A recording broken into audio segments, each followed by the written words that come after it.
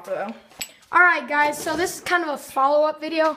We got our scale here. It's somewhat exact, but I think I need to tune it here a little bit. It's pretty good. No, other way. Wrong way. Other way. Oh, too much. Yeah, kind of an... Wait. There, that should be good. Shit. It's like a... Fuck! Fuck! It's barely off, Dylan. Son of a bitch. It has to be, like, perfect, though.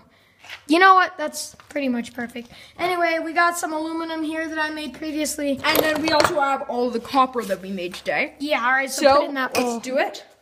And then I got 3 over here. Weigh all the copper.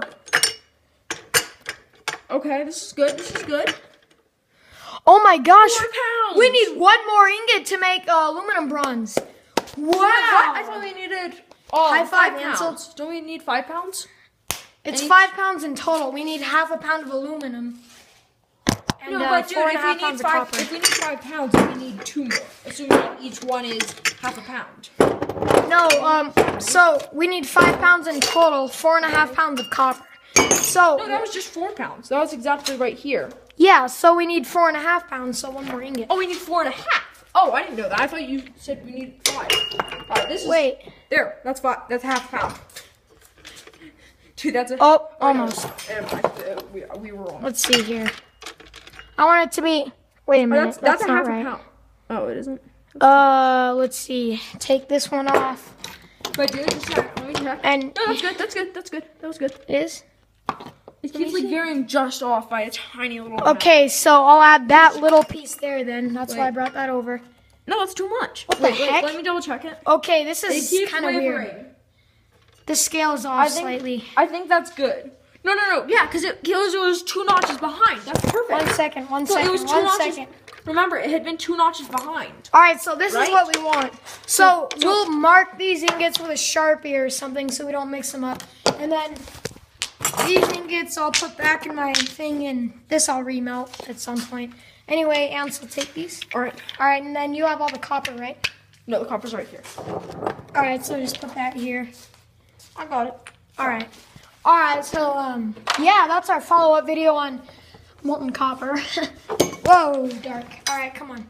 So now we're going to head back to the house over there. We're in my grandpa's garage, my grandpa's garage. So basically what we did today is we were melting copper pipes and copper tubes into copper ingots. We're going to sell them on Etsy, and we're going to turn them into aluminum bronze ingots. And then also sell those on Etsy. We are going to be selling 1 copper ingot on Etsy. So yeah, it's a perfect copper ingot. But yeah. Yeah, anyway, So eventually we're going to sell all of this on Etsy because we're going to alloy the copper and the aluminum to form aluminum bronze. And like I said in the other video, I'll tell you about that now. It's basically an alloy, it's about 90% copper and 10% aluminum. 12% aluminum and 80 to 88% copper to like 4% aluminum and 96% copper. And basically why I'm going to do this is because it looks like gold, it's very strong, and the metal is tarnish resistant.